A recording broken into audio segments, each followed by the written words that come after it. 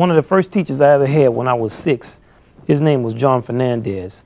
And I always remember him because he had all daughters, and our family, we had all sons, and he had some fine daughters. So I would try to start off at first sounding good, but he didn't like to, I wasn't serious, so I wouldn't practice because I didn't want my lips to look bad. And after 1 or 2 lessons, he was like, man, I don't know if this is for you. You need to try to do something else because you don't want practice.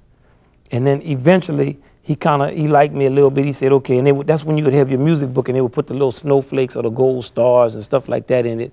So he would give me a face with a little thing turned down, with a mouth turned down on it. And he would say, you did very bad. And eventually I started to get the little stars, little gold stars, something. Well, the thing about practicing is that it's something that you have to do.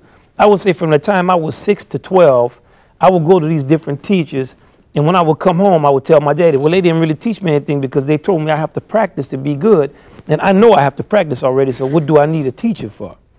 Well, eventually, when I was about 12, I realized that the systematic playing a thing every day and going through your deficiencies, that's what makes you a better musician, at least technically. And once I started to get over the fear of practicing, it became much easier to get better.